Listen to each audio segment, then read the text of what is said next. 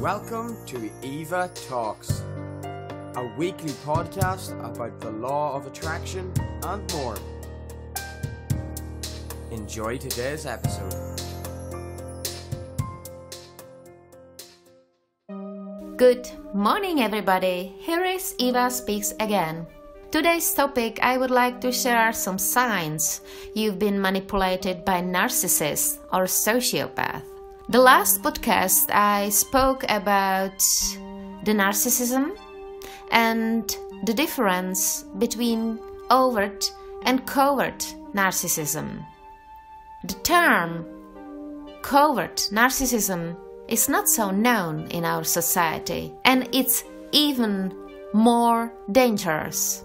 So, if you would like, you can also listen my previous podcast about the narcissism and the difference between covert and overt narcissist. So let's go.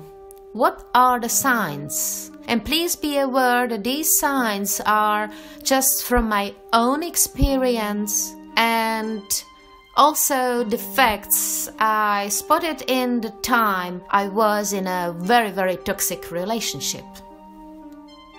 Both narcissists and sociopaths are egocentric individuals that aim at achieving only what's best for their interest. Even though it likes that it's not, it will turn on that it is. Believe me. It's not like you can come across a sociopath or narcissist on a daily basis, but even if you do, there are chances for you two to work together or even date. And in order to avoid getting manipulated by a narcissist or sociopath and get hurt during the process, because they have very low self-esteem and low self-confidence, you need to know how to recognize the signs. You will receive a lot of attention and even affection way too early. I call it love bombing, and probably you heard about this term. Even narcissists or sociopaths believe that you can help them get what they want. They will adopt some of the weirdest ways to get their hooks in you. They can be extremely charming when pursuing a purpose and may even try to win you over. So if it feels strange, like no other type of experience you ever had or too good to be true, it's probably so. This means that this kind of people will shower you with proofs of affection and love shortly after you met, so that you are the only one, that they will marry you, and that they want to have children with you, and you will feel quite overwhelmed about it. And still, it's worth knowing that their feelings are never genuine, and they really know how to manipulate. Be aware of this sign. Remember also that the words mean nothing, really nothing, unless they reflect reality through actions. And usually by these people, the words don't match with the reality, with their actions. Another sign is also that you find yourself returning to a relationship with one, even if you don't want to. How come? How is this possible? Narcissists and sociopaths have an incredible way to make people come back to them, regardless of the situation. So even if you want to walk away, there are high chances that they'll try to persuade you to come back. And in most of the cases, they will also succeed. Many people involved in such relationship are aware that it would be best if they would terminate the relationship, but can't explain why they always come back. It's like is somebody hypnotizing you, and you cannot explain it to yourself. It's also worth mentioning that narcissists and sociopaths usually target highly empathic and genuine people. And this is the case. We usually face something from our childhood or something unresolved, any pain we get in our childhood. And these people can really ask questions and know us so good that they start to manipulate, and they just hit the point, the uncover point, and then we are like, wow, this is the one, this is the soulmate we finally found.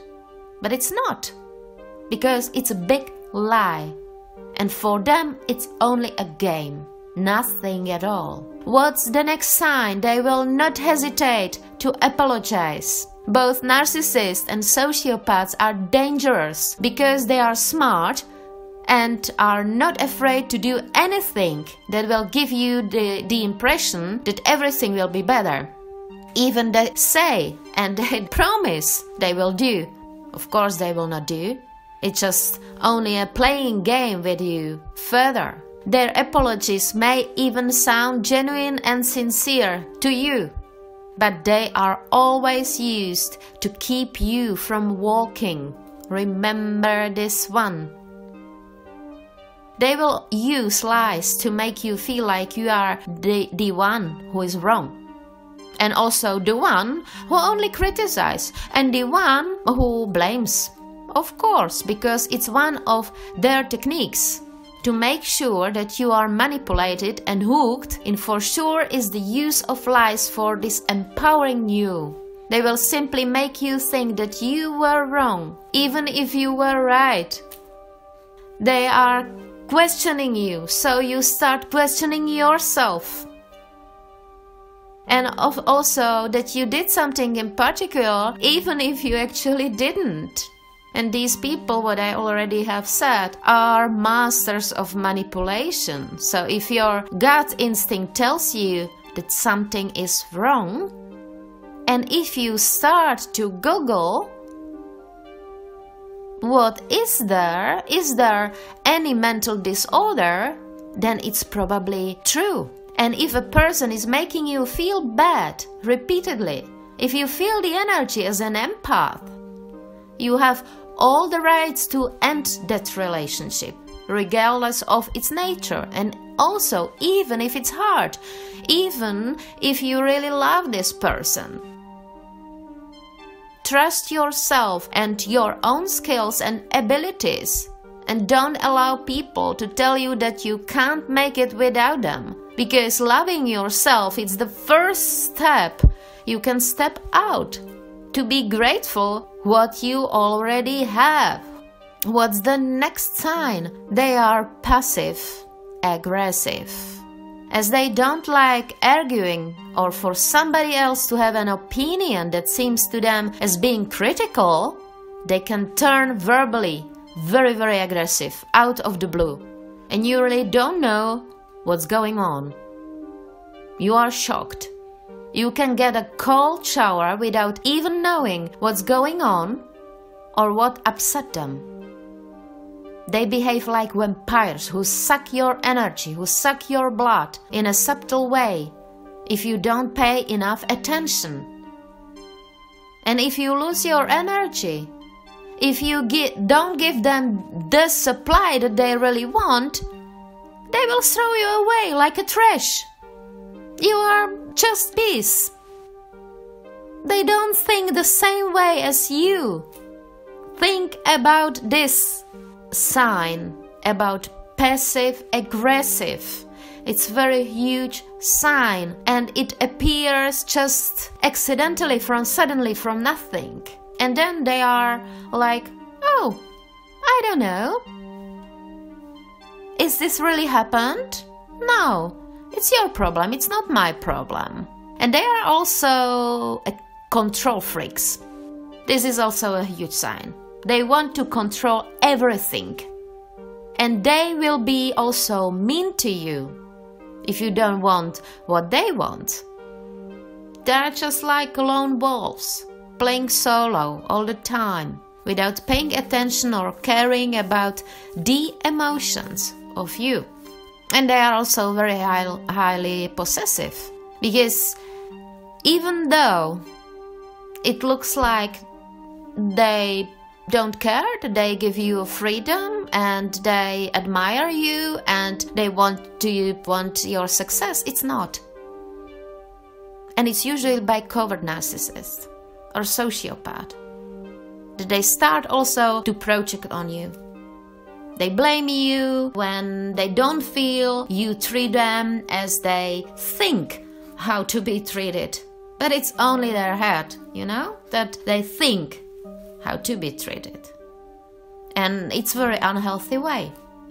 So to finish my podcast, I would like you to remember what's important in your life, that you spend your precious time in your human body in this planet